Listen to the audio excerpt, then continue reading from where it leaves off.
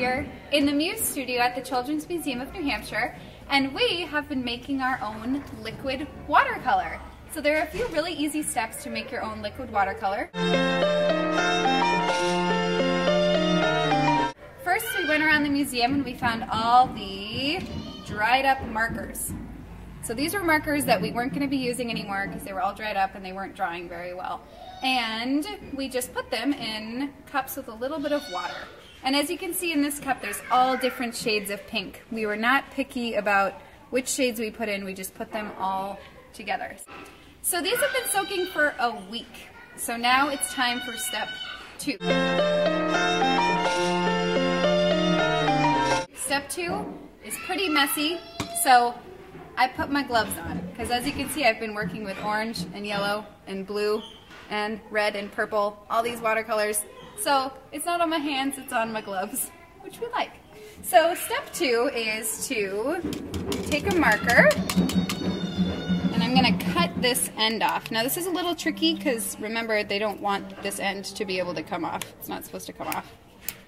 So you get that off, and as you can see in the marker, look at all that color coming out. That's amazing. It's all that color that we're going to be putting in our watercolor, and we're going to pull out the marker color strip here. And then I'm going to cut that in half to make it easier to squeeze. And then in this cup I just have a little bit of water, and I'm going to squeeze it in there. And look at all of that color coming out of there. There's tons of color to be had. And then I'm going to put this aside just in another cup. We're going to squeeze the rest of this guy out. So I will do the rest of this with the rest of the markers, but you don't need to see all the markers. So this step is just kind of if you have a lot of markers and you want a lot of liquid watercolor like we do here at the museum. If you were just doing it at your house, you could just do this amount that you get from soaking markers. This isn't a necessary step, but it does get the most watercolor out of the marker possible.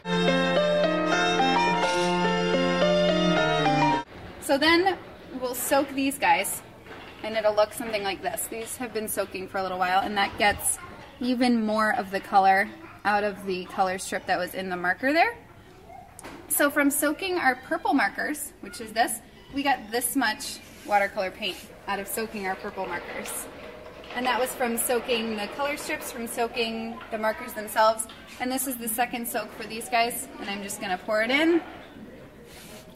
It's a little bit lighter. And then we have a whole cup of liquid watercolor paint, and that will fill up something like this. That's orange? That's orange, and it's really, really dark because it's so concentrated. So this will last us a long time. So that's how we're making liquid watercolor in the studio. We'll update you more on other ways we're trying to be sustainable here in the Muse studio and give you other great ideas to try at home.